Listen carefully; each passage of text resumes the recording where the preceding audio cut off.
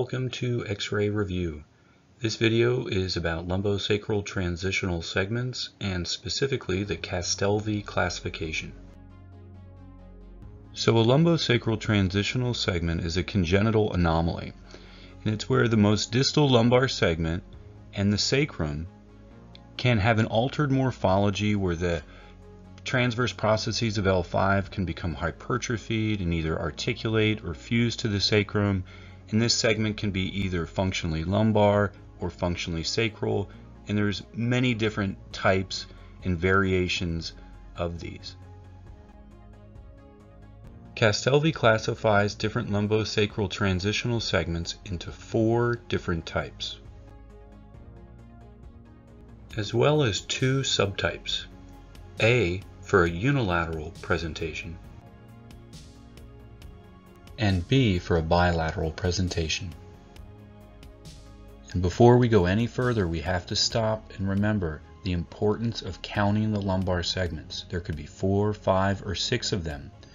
However many there are, you have to be consistent in your reporting, and if you mess this up and don't realize it till you're halfway through the report, like I've done many times, you have to start completely over.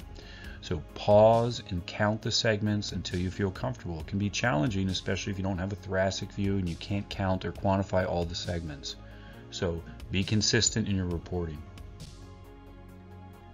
So to make sure I'm clear, when I'm writing a report, I find the most distal lumbar segment, I give it a number, and then I'm consistent throughout my report.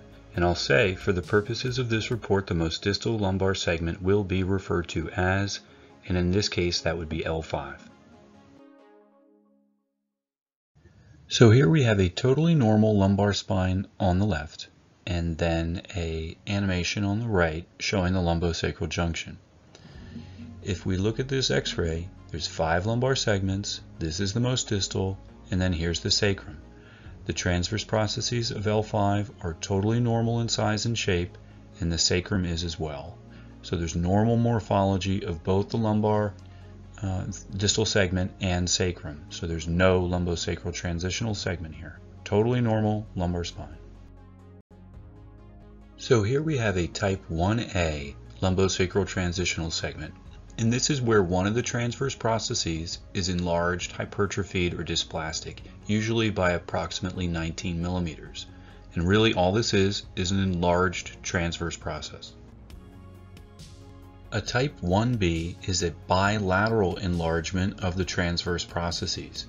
And similar to a type 1, this really is not clinically important. It's just enlargement of the transverse processes.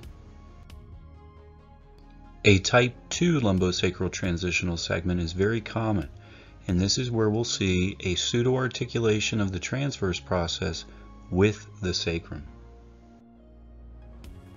A type 2B is bilateral enlargement of the transverse processes which form pseudoarticulations with the sacrum.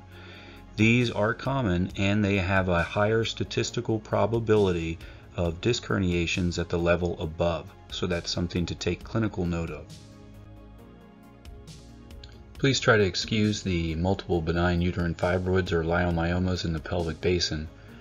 But a type 3A lumbosacral transitional segment is going to have unilateral fusion, hypertrophy of one transverse process, which is then fused to the sacrum, and then the contralateral side is normal.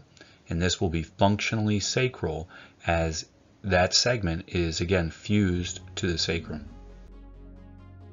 A type 3B is where you have bilateral enlargement of the transverse processes which are fused to the sacrum, and then typically on the lateral view you'll see a hypoplastic or remnant disc in that region of the L5 or S1 disc. The last is type 4, which is a type 2A on one side and a type 3 on the other. So essentially this is a functionally sacral segment as the distal segment is fused to the sacrum. So let's try a couple. If we zoom in on this case, looking at the lumbosacral junction, we can see a hypertrophy transverse process which forms a pseudoarticulation. So this would be a type 2 A lumbosacral transitional segment. On this example, if we zoom in, we can see bilateral hypertrophy of the transverse processes, which form pseudoarticulations with the sacrum. So this would be a type 2B. Which best describes the visualized lumbosacral transitional segment? And here we have a normal transverse process and then another that's enlarged, hypertrophied, and articulates with the sacrum. So this would be a Castelvi Type 2A. Which best describes the visualized lumbosacral transitional segment? Looks like we have enlargement and fusion on one side and a normal transverse process obscured by some bowel gas on the other. That would make this a Type 3A.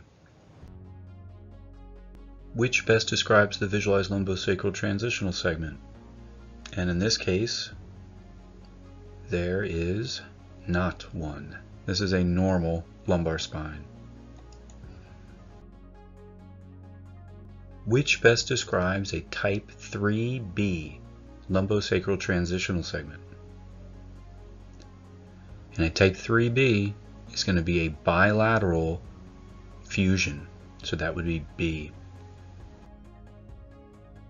There are a couple other terms you should know that I didn't really mention in this video just because they're not my personal preference, but lumbarization of S1 is a similarization of S1 to the lumbar spine. This would be functionally lumbar, and it's not that common.